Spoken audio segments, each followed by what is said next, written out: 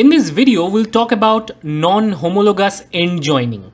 This is a way by which double-stranded DNA breaks can be fixed. Let's learn why non-homologous end joining is really important for a cell. Double-strand DNA break is the most cytotoxic form of DNA damage. It has to be repaired, otherwise it has multiple deleterious consequences. For example, it can block the progression of replication fork, it can lead to loss of the chromosome segment, it can lead to apoptosis if it is not reversed. So, moral of the story, DSB or double-stranded DNA break needs to be repaired. But the question is how? And this video is about non-homologous end joining. There are two ways by which double-stranded DNA repair can be fixed. One is homology based repair system and another is non-homologous end joining. Obviously, you can understand in this video we are going to focus on non-homologous end joining based repair system.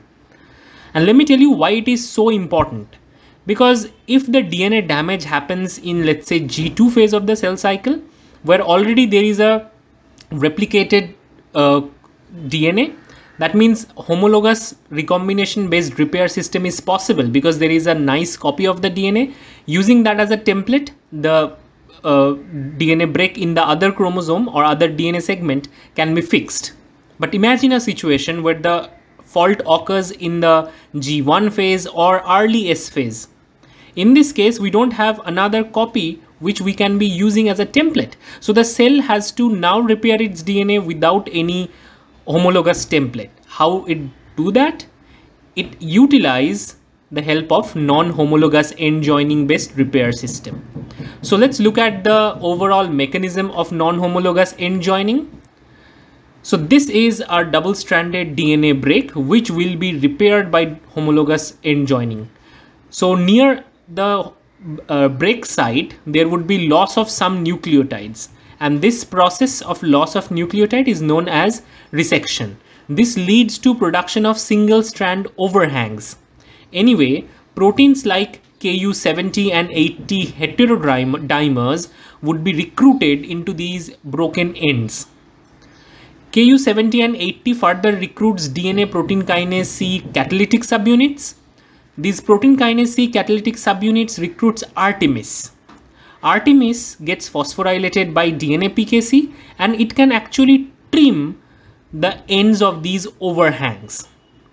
Later on, there would be recruitment of ligase 4 and other components such as XRCC4, XLF, etc. So this entire complex can lead to fixation of the double-stranded DNA break. Ultimately, the double-stranded DNA break is fixed and all these molecules are dissociated from the broken DNA site. So this is how NHEJ works. Question is why NHEJ is very important. From a biological perspective, NHEJ is really important, and if we take special example of the immune system, it is damn important. But before that, let me tell you that NHEJ is very common in human, but it's not that common in bacteria. In bacteria, NHEJ could be found in those who form spores, such as Bacillus subtilis, and this gives them an extra resistance. Non-homologous end joining can be found as an underlying mechanism of VDJ recombination, which is super important to produce antibody diversity. So it is super important for B cell. So in the VDJ recombination, there are multiple V, D and J segment which would be recombined in a particular fashion to give rise to antibody diversity. So there is first DJ recombination, then there is VDJ recombination. This leads to production of a specific variable segment, and for different antibodies there are different variable segments which leads to antibody diversity.